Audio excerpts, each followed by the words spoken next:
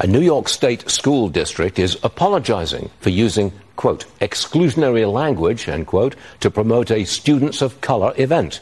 The apology came after an anti-affirmative action group accused the district of segregating students. Cornell law professor William Jacobson joins me now. Is it plain and simple segregation, William? Well, yes, it is, and it's pretty shocking. I mean, we're just celebrated the 70th anniversary of Brown versus Board of Education, which eliminated segregation in public schools. And we found out at Equal Protection Project that Ithaca City Schools, which is where Cornell University is located, were having events, and whites were excluded. The language was, these are for only students of color. And in fact, there was an internal email sent saying that, quote unquote, allies are not welcome, allies being whites, basically. And so we wrote a demand letter to the school district. We insisted that they stop this practice. They denied the practice, even though we had the evidence. But we also insisted that they apologize and inform the community that it's open. And they did that. They sent a mass email apologizing. So you're satisfied with this? Well, so far, we have a Freedom of Information Act request into the district to find out more what's been going on. We have very strong information that this has been going on for several years, although the school district has denied it. But we think that's true. And so we're going to keep digging. And so we're satisfied that they opened the event. We're not satisfied because they have not come clean as to their past practices, and they really need to do that. We saw a lot of anti-Israel protests on college campuses at the end of the semester. Most of the students are now home for the summer, got that. Is that the only reason protests have settled down? The kids have gone home?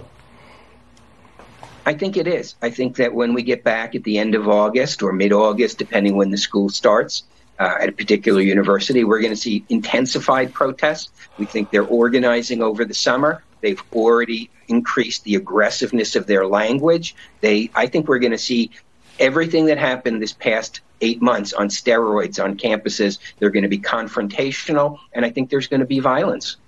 Harvard says they won't take a position on issues that don't have to do with their school. Will that help on-campus tensions? I don't think so. It's too little, too late. They've, for decades, taken positions. The faculty is a monoculture to the left. There is no diversity of viewpoint left on campuses. So it's nice all of a sudden, after all of this has been done to academia, to announce you're going to be neutral. They should have been neutral 20 years ago. I don't think right now it's going to make a difference. You're a free speech guy.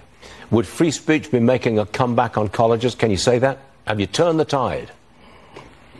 I don't think so. I think that there are instances where it has, but I think the college culture in general is repressive.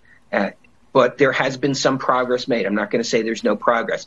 But people are getting fed up. Students are getting fed up with having their voices censored and silenced and harassed. And I think what's happening now with the anti-Israel protests is putting this into focus, because all of a sudden administrations have discovered free speech.